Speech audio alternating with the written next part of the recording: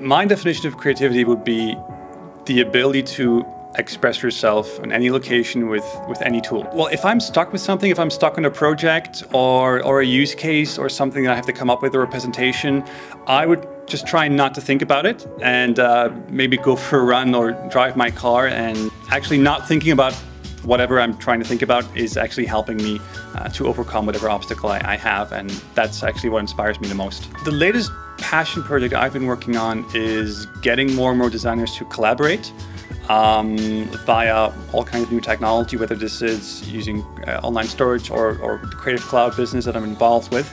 I think there's never been a higher need for collaborative features today when you look at how international organizations are and how there's a sharing culture.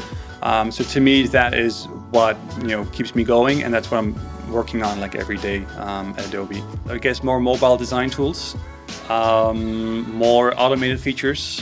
I can't really pinpoint it to one specific tool, but I would more see it as a certain field, and I would say I would guess more UX design, and I'm guessing more video and more augmented reality things. That's my gut feeling, but hey, who knows? It's 5 years. A lot can happen in 5 years. Well, there's a lot of machine learning these days, and we're also working on virtual reality, augmented reality. We're combining more. We're actually giving away more to machines.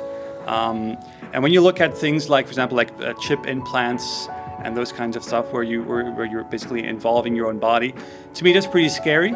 And someone like Dave, he's involved with this like every single day. And I was just wondering, it's not because we can that we should. So I'm just wondering, what's the limit for him? When is it going to get scary for him? That's my question.